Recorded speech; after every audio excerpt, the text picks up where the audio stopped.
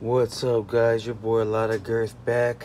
This time I'm gonna be going over the unboxing and what I think about this Xbox Series S.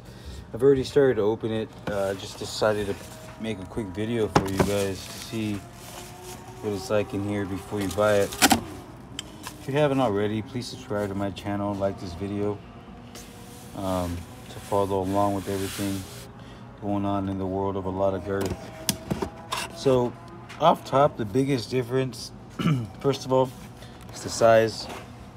This thing's very small, extremely small. Smallest Xbox system to date. Right off the top, I really like the speaker looking area. I think that's a vent for the fan.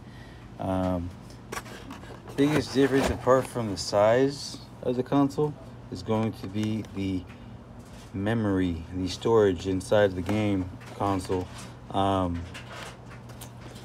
This is a 512 gig, but I was able to get a 1 terabyte expansion card, so technically I have 512 more gigs than the standard Xbox One X just with this expansion card. Comes out to about the same price, probably a little bit more actually. And another big difference is the Series 1S. It has no disk drive. It's all digital. Everything's going to be ran off online purchases and Game Pass. You have a slot for your storage expansion there. Connect your power cord, HDMI, everything else you're going to need. So there's that. I haven't actually plugged it in yet, obviously. I want to kind of see if I can get a video made real quick of what's actually inside. I'll be setting it up and probably posting some more videos of the games and stuff. Let's see what we got back here. We have our high-speed HDMI cable, power cord, and a product guide.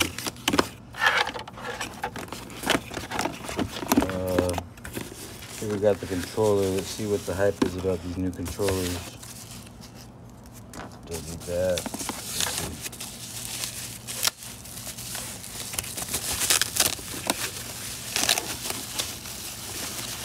Nice. So we've got the all-white controller to kind of match the system. It's got the new style D-pad. New buttons up here. Seems to have a little bit different grip. Yeah, see, it's kind of gritty, a better grip. See the C adapter charger there. Plug it in. Nice little controller, pretty standard. The batteries go with it, and that's pretty much all that's in here. Going over the expansion pack. This expansion pack was I don't know, like an extra 200 bucks, but it's all gonna be worth it. I don't know how I feel about not having the HD with this one, because I know the Xbox One X plays games in all HD. It's another one of the big differences here is this plays it in like 1440. Which is not HD, I'm sorry, 4K. So the Xbox One X plays everything in 4K. The Series S is in 1440. It's not that big of a deal for me because I don't have a 4K TV. I have just a standard Vizio smart TV, so it's not that big of a deal for me.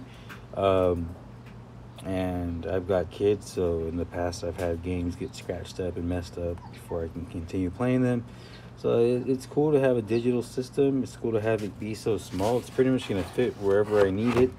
Very compact, yet still powerful.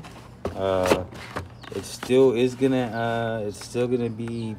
It has all the same games. It's built on the same platform as the One X, but it's just as a Series X. I'm sorry, but it's just, in my opinion, a better system for the price.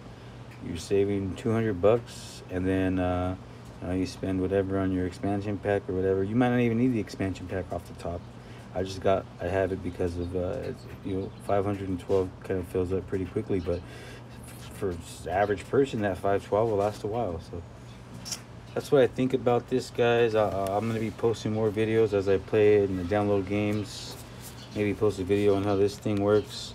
And but yeah, man, from everything I've been reading and everything I've seen, even what others say, is this is kind of the preferred system over the Series X, just because of the extreme bulk of the size difference. It's like, I believe Microsoft said this system is 60% smaller than the Series X. That's significant. That's huge. It's less than half the size, with just as much power for the average person.